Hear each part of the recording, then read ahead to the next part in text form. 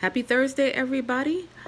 I seen Krista's video last night when she mentioned the Rachel Ray Nutrish dog food and the $3 digital that is attaching to that item from Dollar General. We have a $3 digital on the app, the Dollar General digital app. That right there, it is for the big box of Nutrish, but the $3 digital is attaching to the single bowls, and they are $1.90, giving us a $1.05 overage. So you must have something else in your cart when you buy that.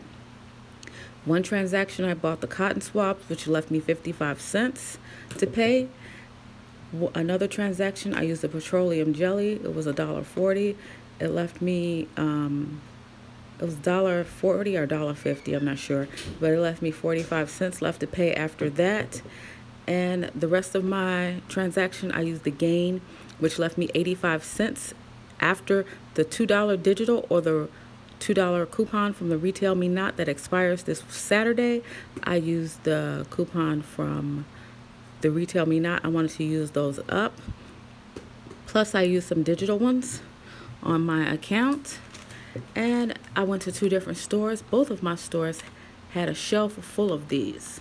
So I went on ahead and used them up because I didn't know if the digital, if they would fix that, because they could fix it at any time. It could just stop working.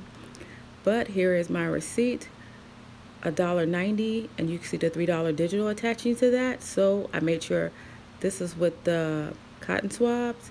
They were $1.50, and I paid 40 cents after tax. Before tax.